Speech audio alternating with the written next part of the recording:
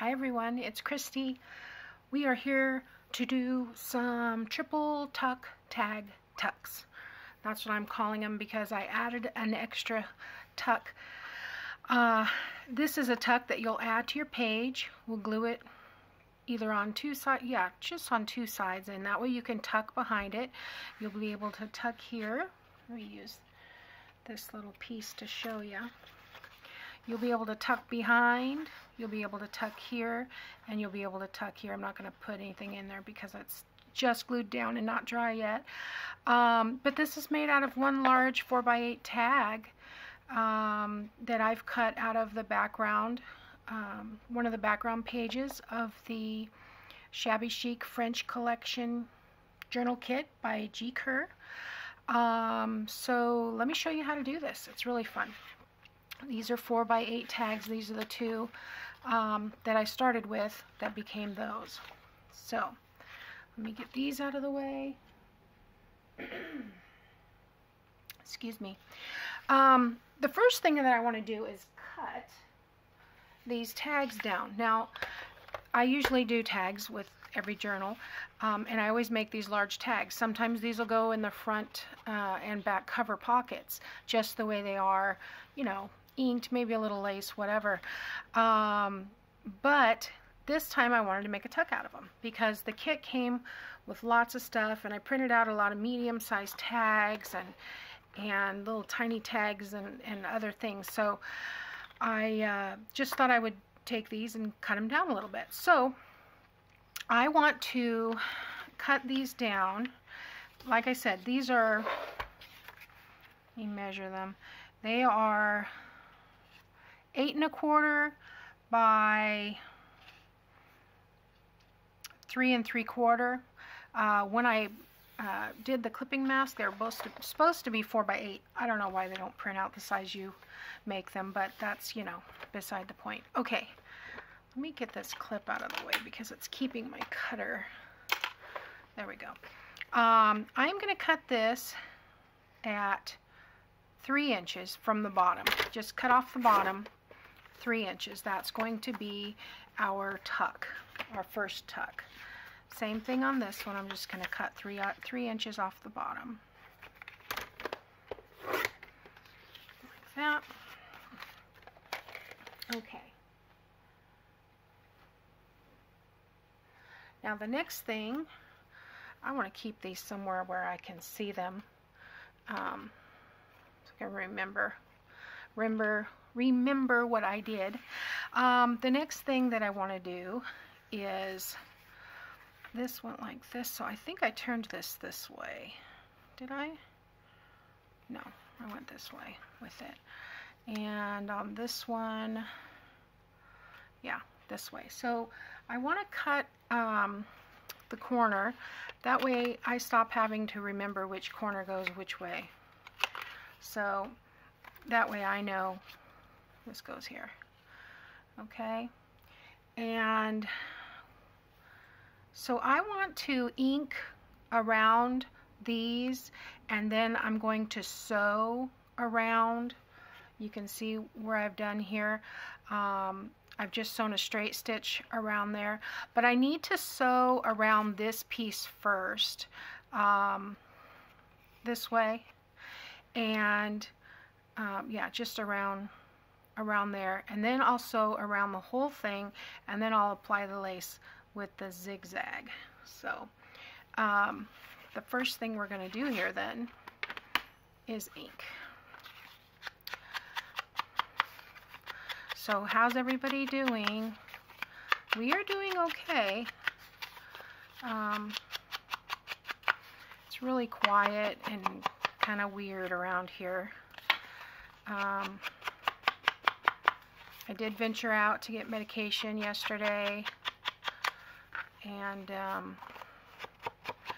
the pharmacy, you know, has everything taped off so that everybody's 6 feet apart. So it's kind of nice, you know.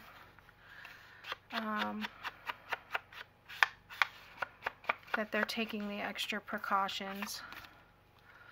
Still no toilet paper on the aisles, but I've found most everything else that we've needed. I am going to need to go venture out and get some meat next week, so running shy of that. I did not have my freezer full before all this happened. So we've been kind of trying to eat up bits and pieces of things, and you know, one night everybody might have something different for dinner just because I want to clean out that freezer. But yeah, although I did make stew yesterday, so it was very good. Okay, so those are inked. So what I'm going to do right now is I'm going to pause you for a second. I'm going to run a stitch around this way. Like I said, you want to do this. And to get around the corner, you know, when you get about to the corner, just take one stitch, pivot a little bit, take one stitch, pivot a little bit, take one stitch, pivot a little bit. I do this at a 3.5 on my sewing machine for the stitch length. I don't know if that's the same across the board, but that's what I use. I also use the same on my zigzag. It's 3x5 and 3x5 both ways, the distance and the width. So I will sew a straight stitch around this way, straight stitch around this way, and then I'll sew the lace on. I'm using this piece of lace right here. Just scraps that I have. This is a great project for scraps. Like I said, this whole book, Shabby Chic, use your scraps. If you have a oops, everything's falling down. If you have a snippet jar like this, this is one of those old pub mix from Costco. I have it full of trims and things and pieces, parts, and I just pull things out of there when I need it. This is a great project for that. So anyway, I'm going to pause and I will be right back. Okay, so all I have done since you last saw me was sew around here, sew around here, and sew this piece of lace on. It looks great already. We could totally call that done, but you know, I've got to find my hole puncher. Why stop there? So let's make it a tag by punching a hole. There we go.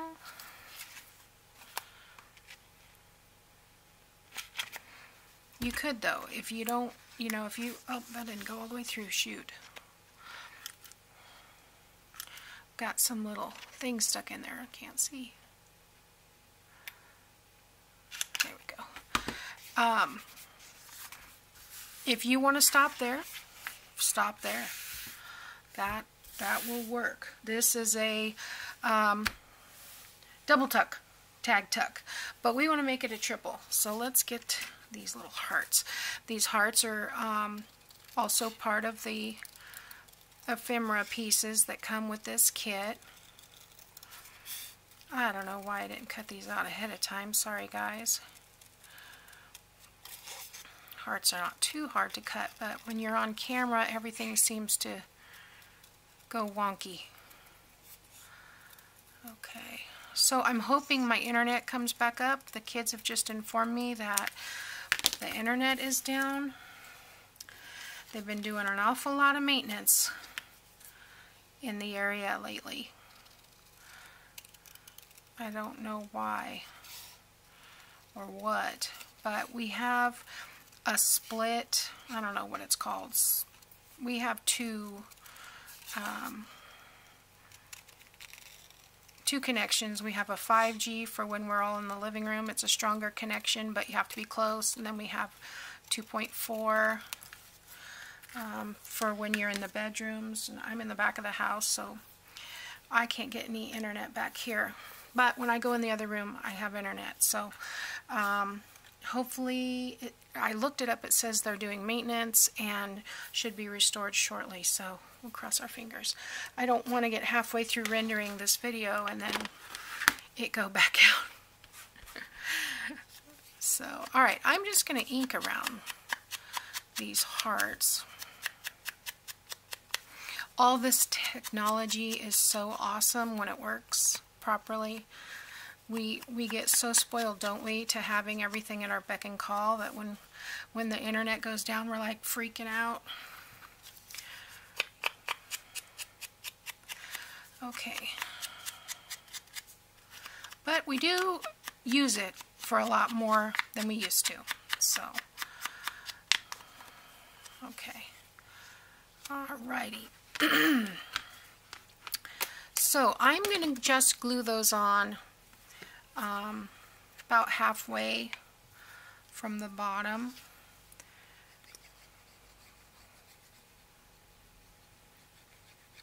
Like so. About maybe a little over a third.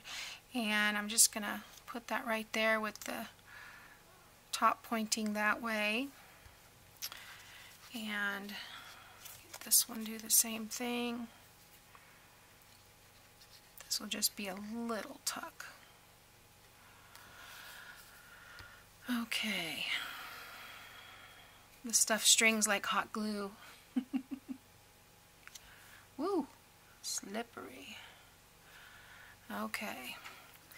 Now I'm going to put on just a little bit of cheesecloth because, you know, it's how I roll. Okay. And these are just scraps, so I'm not sure how these are. Yeah, that'll work. I'm just going to stick those on there like that.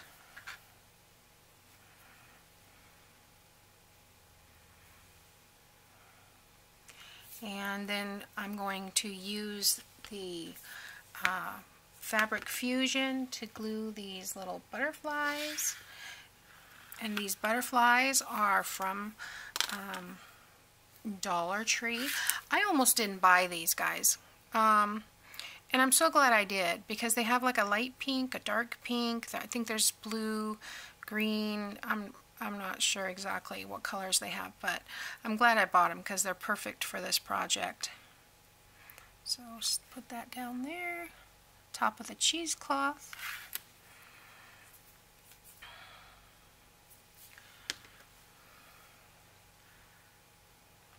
Same thing here.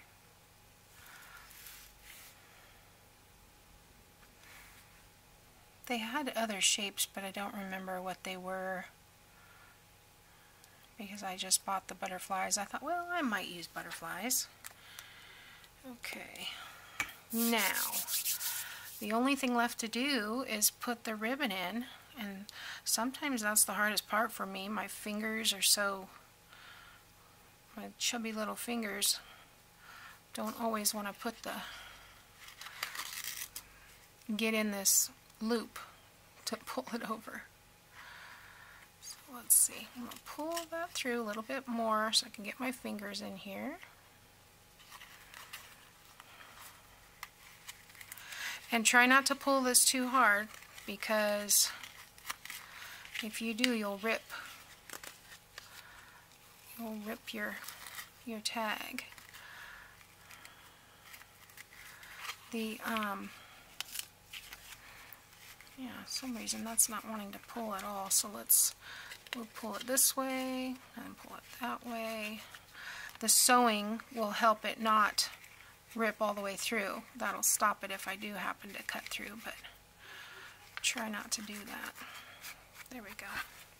Alright, now let's do the other one, and then I'll show you how it's going to look in our book, because this is going to be attached to pages.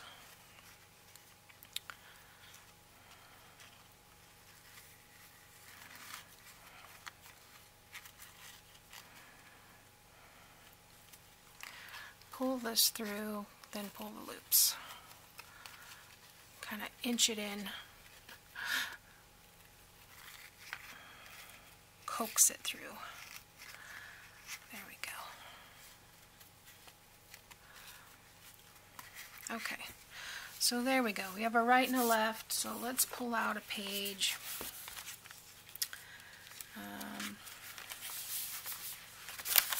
I'm just going to pull out this page for second.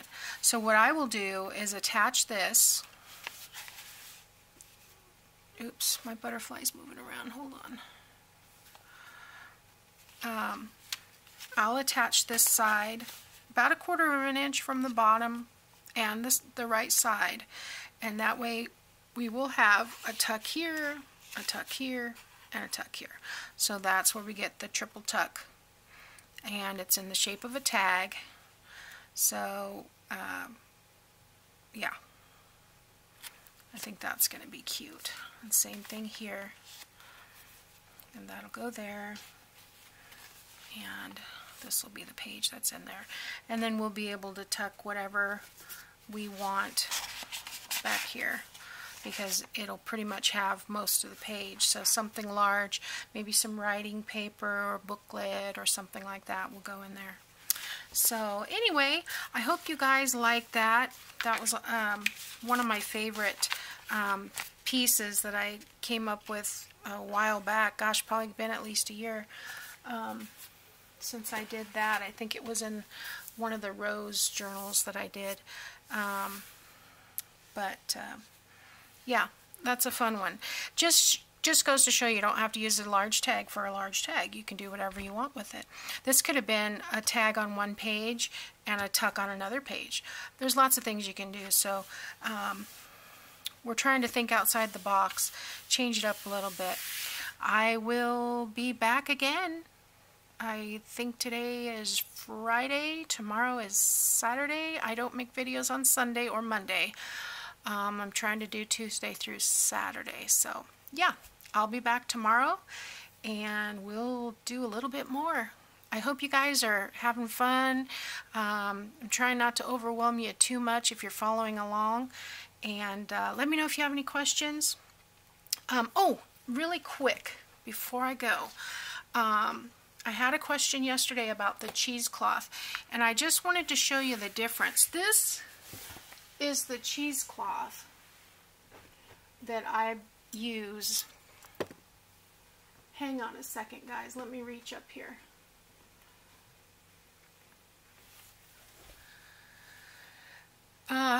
Okay. I ordered on Amazon. This one, well, that doesn't go there. This one right here is 90 grade.